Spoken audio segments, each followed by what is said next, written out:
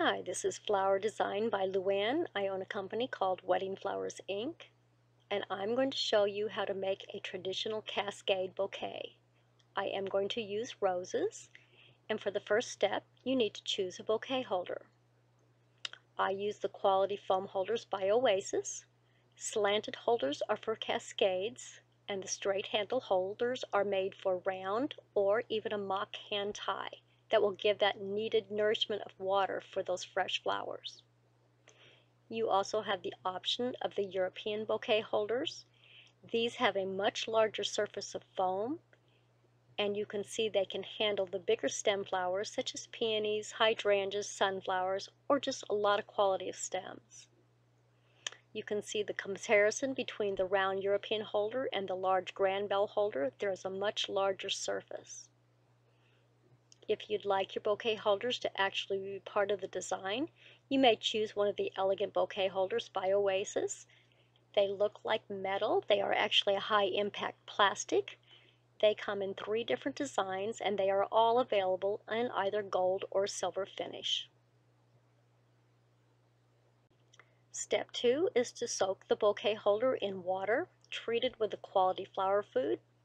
On my store, I have crystal clear. It has all the directions on the back of the bottle of the amounts needed. Step 3 is to secure the holder in either a weighted vase or in a bouquet stand. This is very important because as you design the bouquet, you'll find that it will get heavier and it could easily topple forward and bruise your flowers or even break off your flower heads if it should hit the surface hard enough.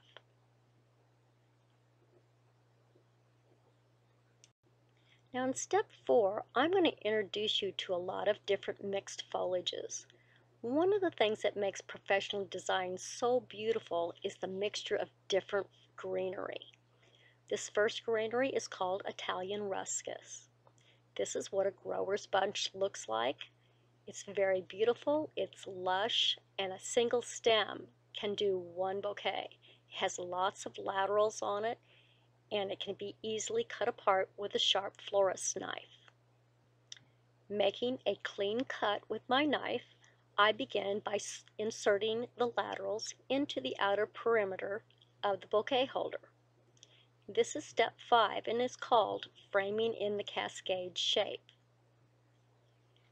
As you insert this greenery around, remember the length of the greens is going to determine the final size of your bouquet. Now these have very slender stems. They insert easily into the wet foam, and you just make a clean cut with your knife each time. Now this greenery is just framing in so that you don't want to fill it in real thick. You want to keep some open space in that foam because you're going to have a lot of flowers and other greenery stems to put into this foam head. I add longer laterals down towards the bottom so that it creates the shape of my cascade.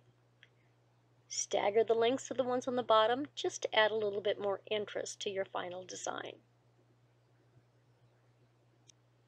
The next greenery I'm going to show in step 6 is called fascia leaves. These are a tropical greenery. Here is a single grower's bunch. They come in 3 different sizes, small, medium, and large.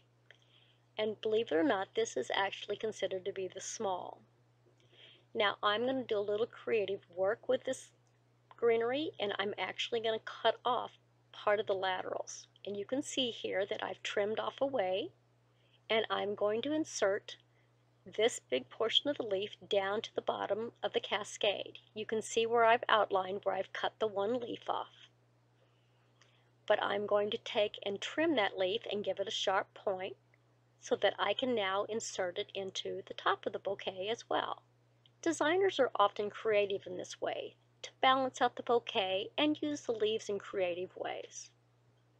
Step 7 is variegated pittosporum. This is actually one of my favorite greeneries. It is available all year round, and here shown is a single grower's bunch.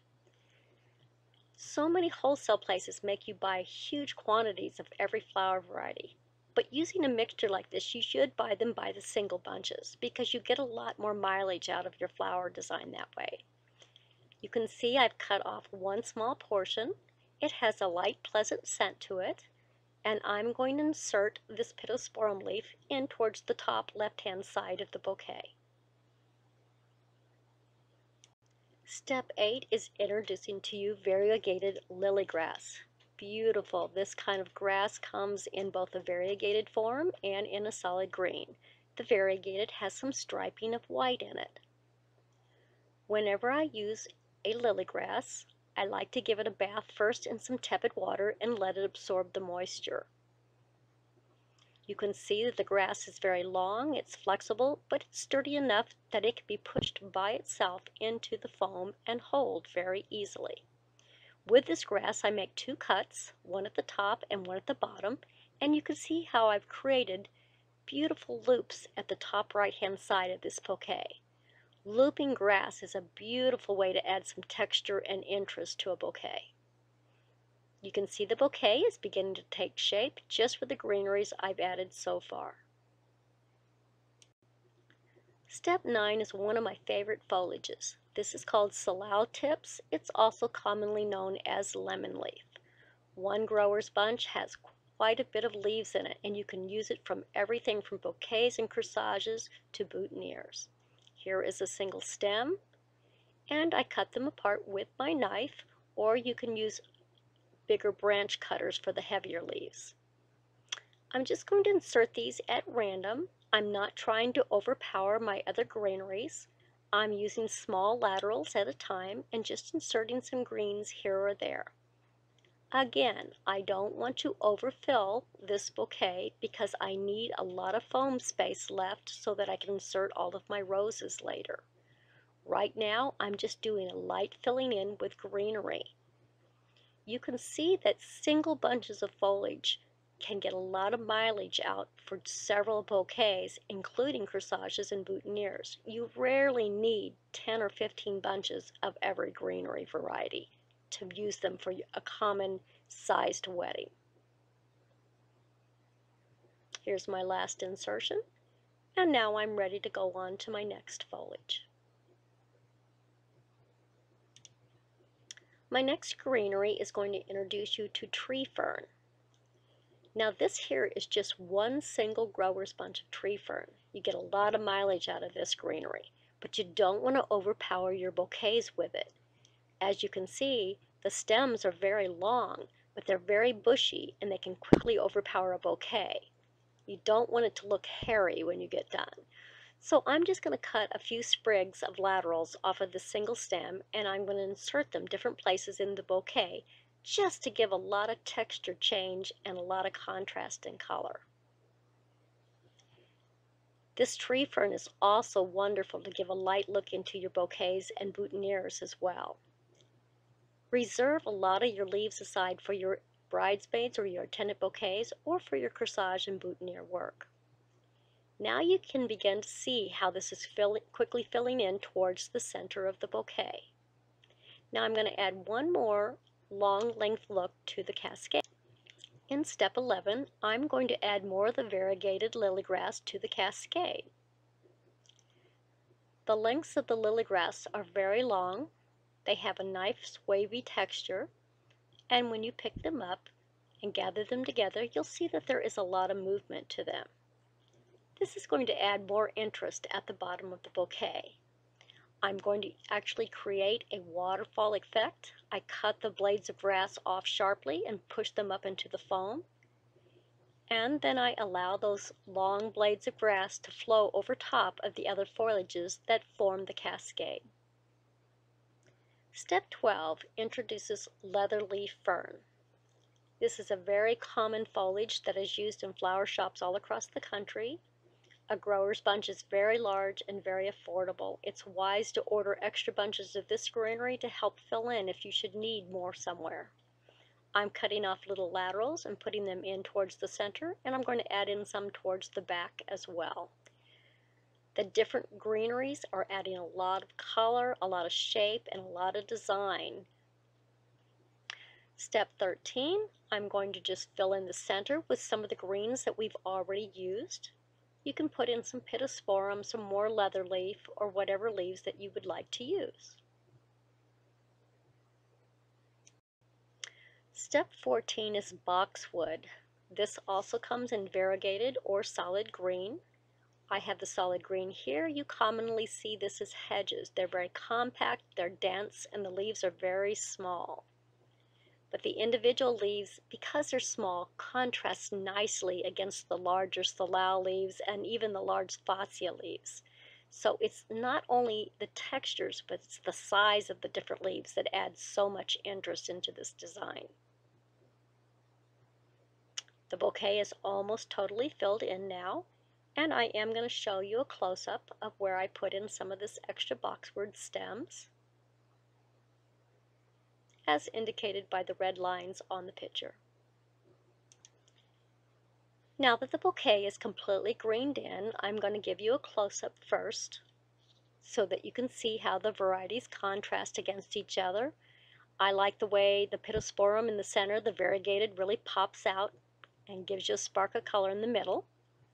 A back view shows you all the different kinds and varieties and the interest that they add to the design.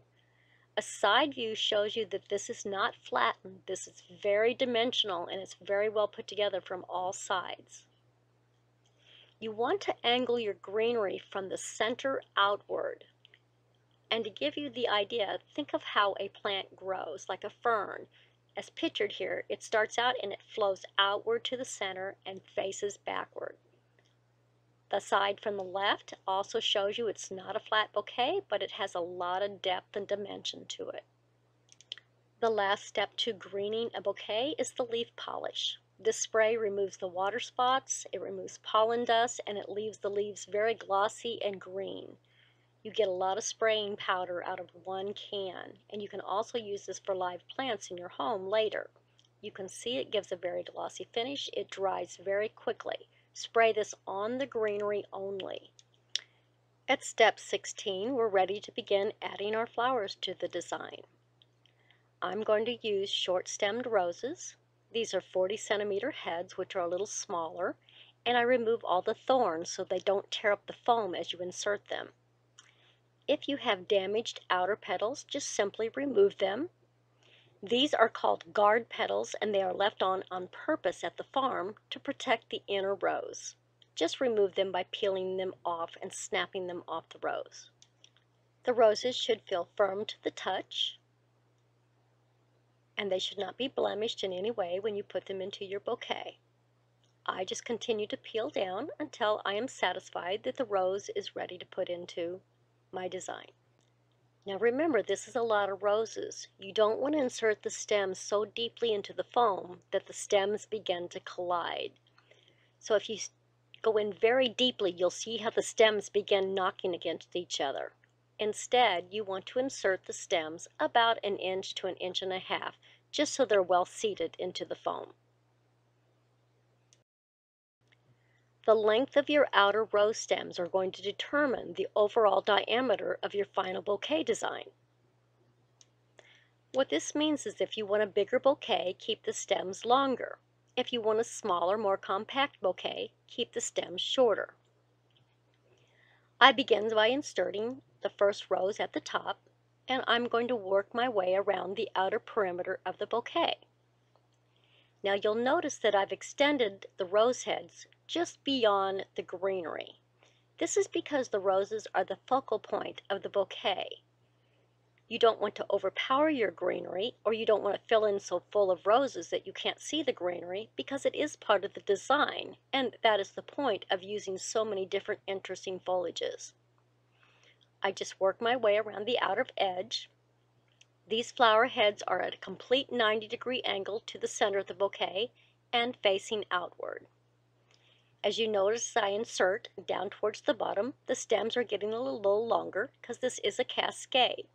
I do want to stagger the lengths as I go down. My final rose is going to be the longest, and it's going to insert directly straight up into the bouquet holder. Once I finish the outer frame of my bouquet, I want you to take a look at the shape that the flower heads create. They become an oval shape.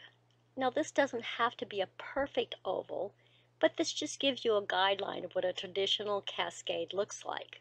These are where the flower heads usually meet. Don't keep it too perfect because flowers need to look natural. Step 17, I'm going to begin inserting the inner flowers, and we will insert at the V point. The V point is where you see the two outer flowers form a V, and where that V meets is where you insert the inner flower. These inner flowers are a little shorter stem. They're going to get shorter as you move in more and more to the center of the bouquet. And you'll notice that I stagger the heads of the flowers in the way they face. The first one faces down and the next one faces up and outward. Again, I always just keep a mental image of where the V of the two outer flowers meets, and that's where my insertion point is for my next rows. You can begin to visualize these blank spots in your design as you begin to do this a little bit more. This bouquet is actually very quick to make. I know it's a little nerve-wracking to do it in the beginning, but you'll find out this just becomes a second nature to look for the next open space for the next rows. Again, visualize the V, keep the stem a little shorter than the outer flowers, and just work your way around the perimeter. My very center rose has the shortest stem of all. It's inserted straight into the foam right in the middle, and it's straighted face outward. My next rose, I'm going to put that in that open spot down on the right, and I'm facing it downward. And you will begin to note that these center roses begin to form like a triangle shape.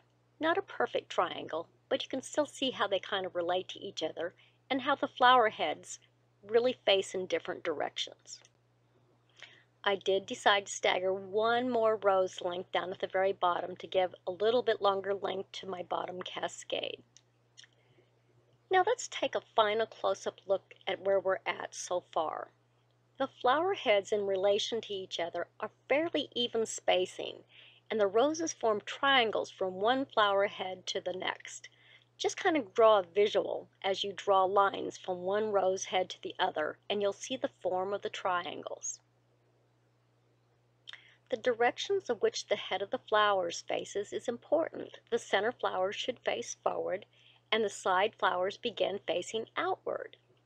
So this way your bouquet looks dimensional, and it also looks good from all angles. Remember, a bridal bouquet isn't just viewed from the front, but it is also viewed by the guests that are sitting in the side aisles as the bride goes down the bridal procession. So we want to visualize these spaces in between the flowers and make sure they kind of keep an even spacing. Now, I could insert secondary flowers, a totally different flower if I want, and they would go in the spaces like I have marked here that come off from the original one. I want to insert more flowers, and I'm just going to use more roses, but I'm going to tuck these secondary roses in a little deeper. And the reason I'm doing this is I want to create more dimension in this bouquet, and I don't want all the lengths of the flowers to be the same. So remember, if you're going to insert the secondary flowers, which can be a different variety, you go in between the already placed flowers and you just insert these a little deeper into the design. So I visualize my open spaces and I decide where my next flowers are going to go.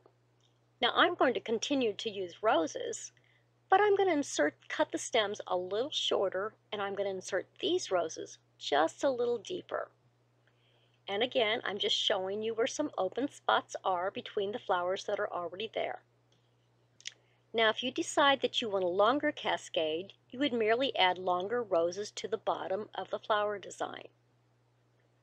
Remember not to overpower your bride, however. You have to take her dress and her height into consideration on how long you want the final cascade to be.